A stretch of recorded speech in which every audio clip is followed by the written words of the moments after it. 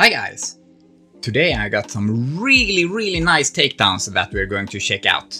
We're also going to look into a topic that usually people look past by, and that's takedown retention. What to do when the opponent stands up in our close guard, and of course submission and some nice transitions. The match starts standing and your opponent goes straight for the takedowns. This is a variation of the sacrifice throw, but what really impresses me in this situation is your takedown retentions. Check out this landing, how you always keep your knees underneath your body, and then you're quickly up again. This is something we will see through this video, how you over and over retain takedowns and sweeps. You are up to your feet again, and you are going for 2 takedown attempts. And you are going for similar leg trips as Owen Livesey did go for in Quintet when he took down Nicky Rod. So what I would like to see you do is put your opponent back on his back leg. Then you want to push his shoulder back while you're sweeping his foot in the other direction. And if you're going to chain your takedowns, like with all techniques, I would like you to focus on the last part of the chain. And that goes for submissions, takedowns and everything. In your mind, do the first technique okay, but focus on the later part of the chain to catch them off guard. And for this takedown, we can just sit back and watch the beauty of this. It's so amazing to see how you pull this takedown off. Very beauty technique. And when the opponent lands, you do the right thing by pulling your arm away from the opponent so you don't get armbarred. And after that, there is some scrambles where he tries to retain his guard and you try to pass to his side. And after some time, you land in his side control. What I would like you to do there is actually to get more control over his elbow that you already have catched. So I would like you to force your knee underneath his shoulder and clamp it down with your elbow so it can't move out at all.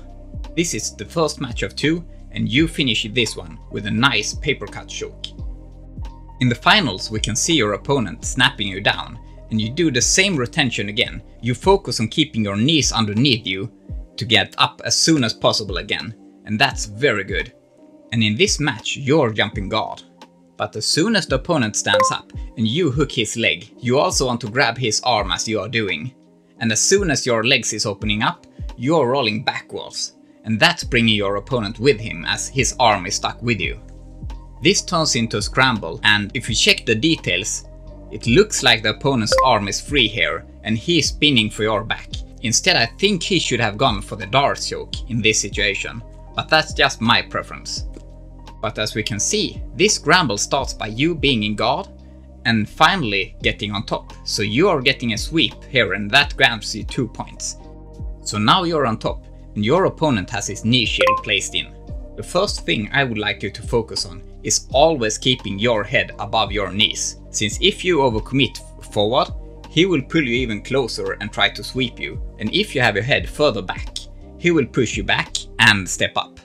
I like to destroy the knee shield by pulling my opponent to the center again, so he isn't on his side in side control. Then I will place my elbow and knee together and go back again so he is on his side. Now I have placed a wall to block his knee shield, so I have the inside position in his half guard. That makes the knee slide a lot easier to accomplish. And here you have managed to pass the knee shield, but I think you are a little bit eager to get into mount.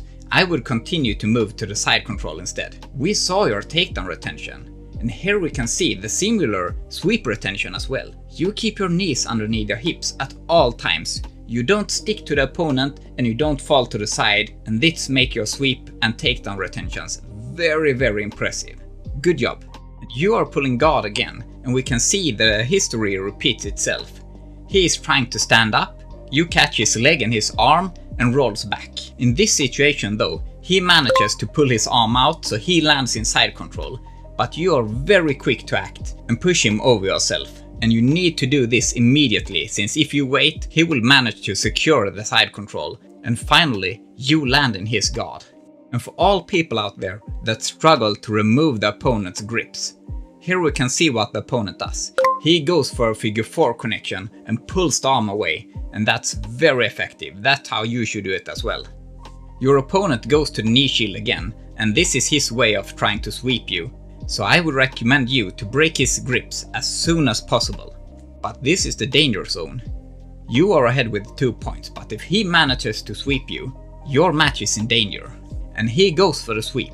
But again, we can see you do the perfect sweep retention again. You keep the hips underneath you and do a very nice sweep retention. Perfect job. And in the end of the match, when both of you are standing up, you're again doing the perfect strategy by pulling guard, since if the opponent would manage to take you down in the last seconds, your match would be at risk. Now you're making it a lot harder for him to pass your guard than to just take you down. You managed to win the match on points, and you did a very good match in general. Good job, and thanks a lot for sending me this video. I really hope you all enjoyed it. I see you in the next video.